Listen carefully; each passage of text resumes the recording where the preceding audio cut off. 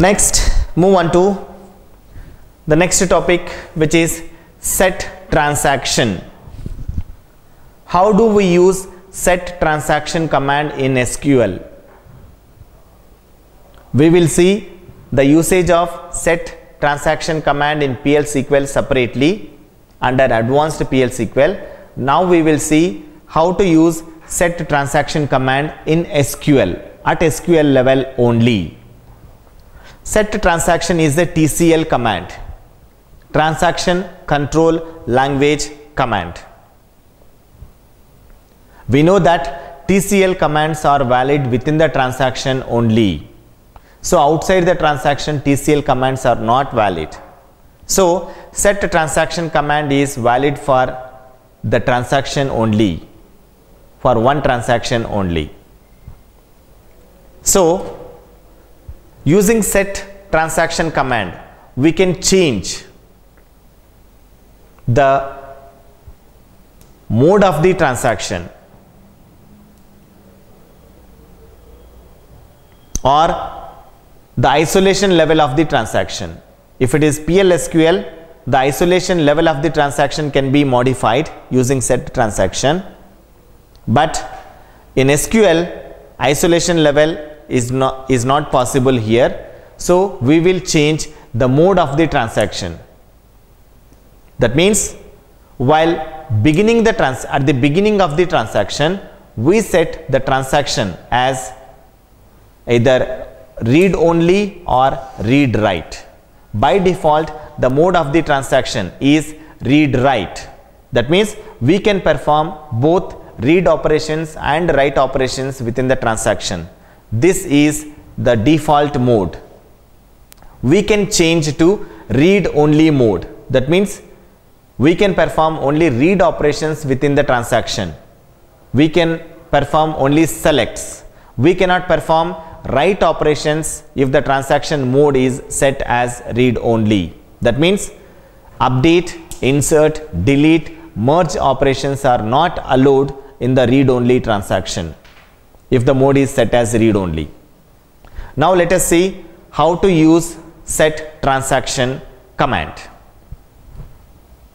There is a limitation for set transaction command.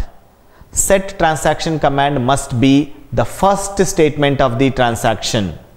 It cannot be executed as second statement or subsequent statement of the transaction.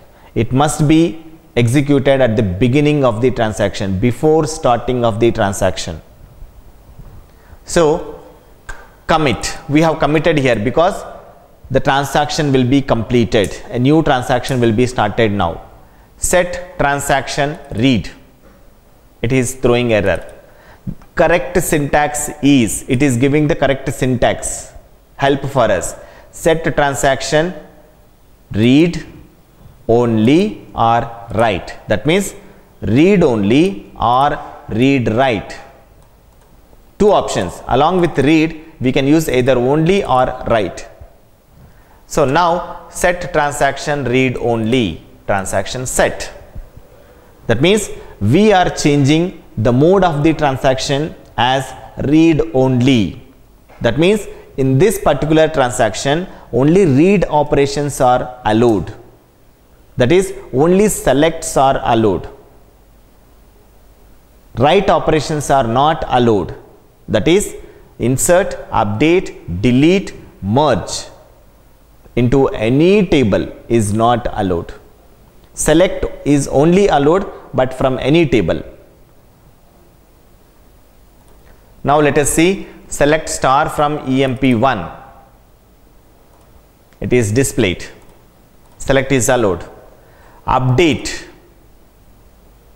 may not perform insert, delete, update operation inside a read only transaction.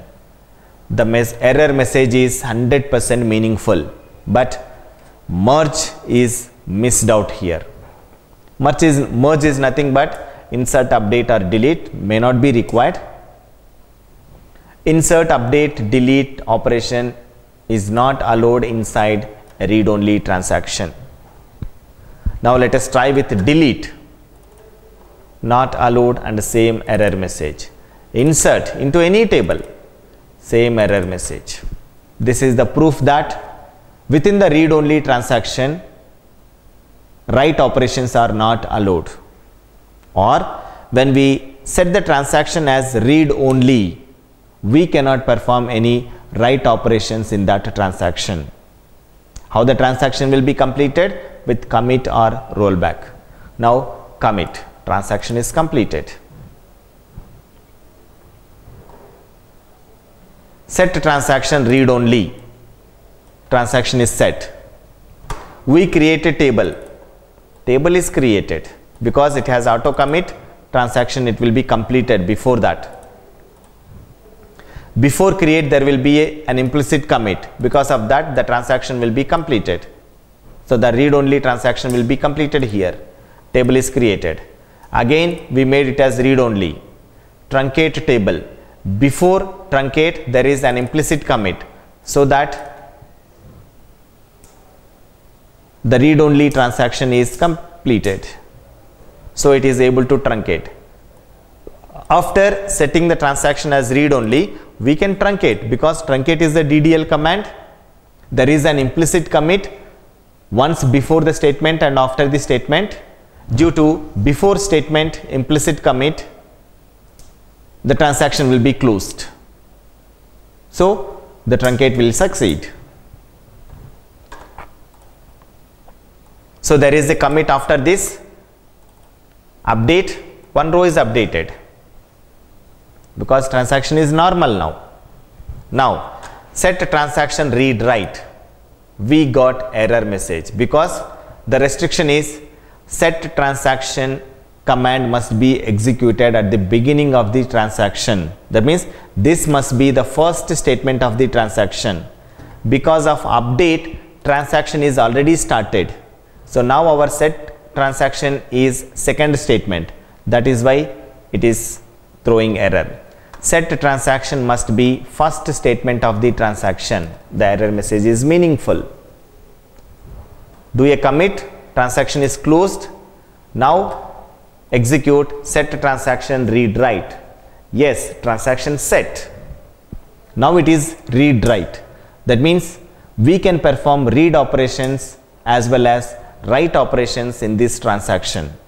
All are allowed.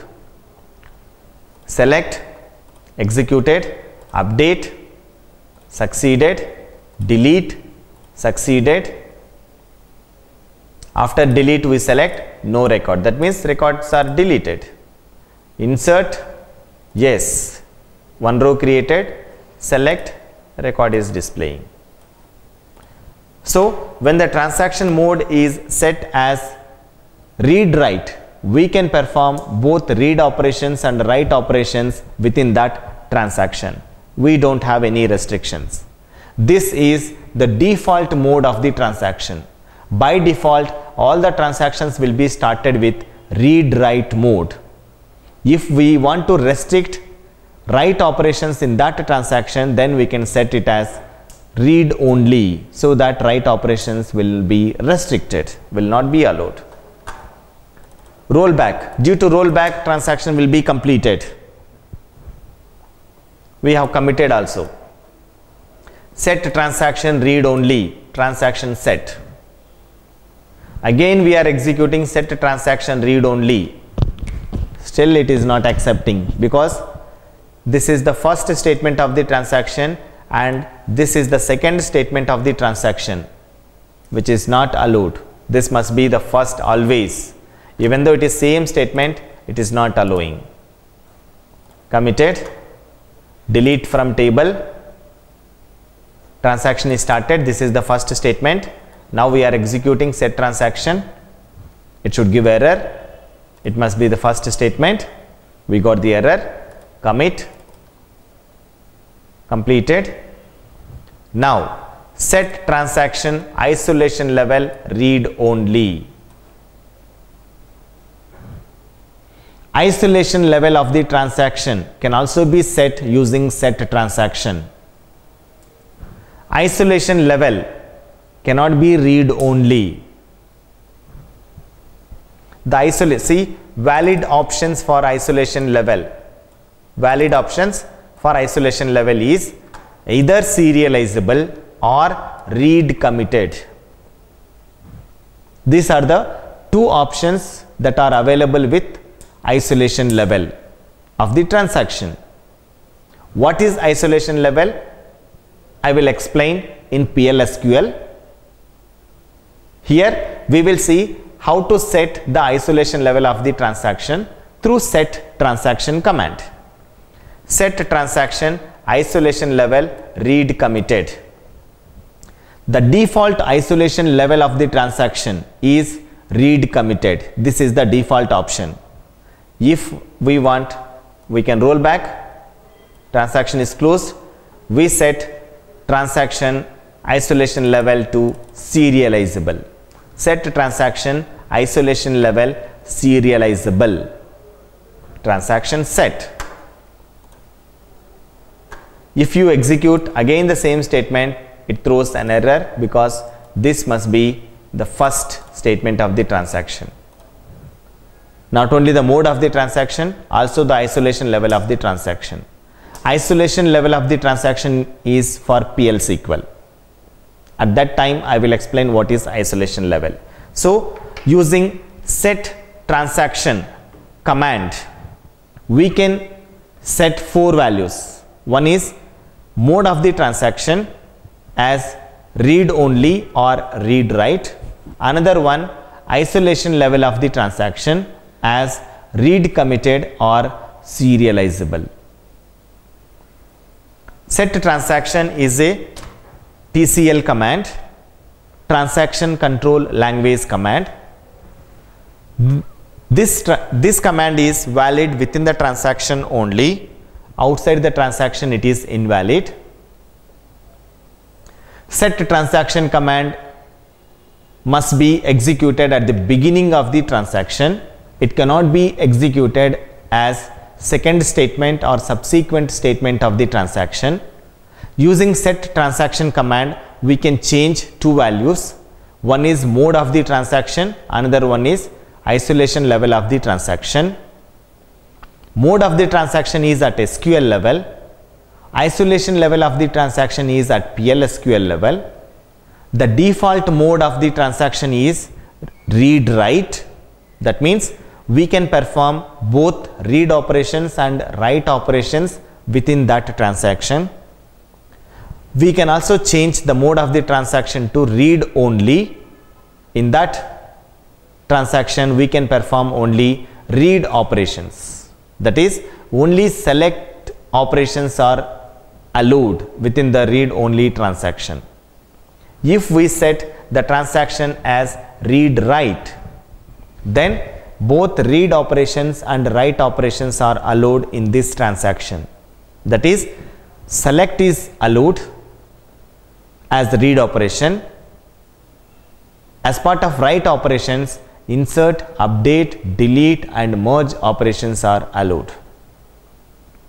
The default mode of the transaction is read write always. Unless we set the mode as read only, by default it will be read write. When we want to restrict the users not to perform any write operations in that particular transaction, then we make the mode of the transaction as read only, so that they can only select, they cannot insert, update, delete or merge. And then we can also change the isolation level of the transaction through set transaction command. Isolation level is for PLSQL, not at SQL level. The default isolation level of the transaction is read committed. We can also set the isolation level of the transaction as serializable. That means when we say read committed, the committed data will be visible to all the users. That is the default option. Whenever we do a commit, the committed data will enter into the database. The data which is present in the database is visible to all the users or schemas, but uncommitted data will not be visible to other users. Uncommitted data will be visible only to the users who have modified it. But when we make it as serializable, even after a commit, the data will not be visible to other users. That means it will consider the data whatever is present while beginning of the transaction. At the beginning of the transaction, whatever the data is available in the table, only that data will be considered and that data is visible throughout the transaction, irrespective of the number of changes happened during the transaction. That is what is serializable. This we will see practically in PLSQL. So as of now, we have explained practically at SQL level. So when we made it as read only, we got error when we try to execute, update, delete and insert. That means write operations are not allowed in the read only transaction.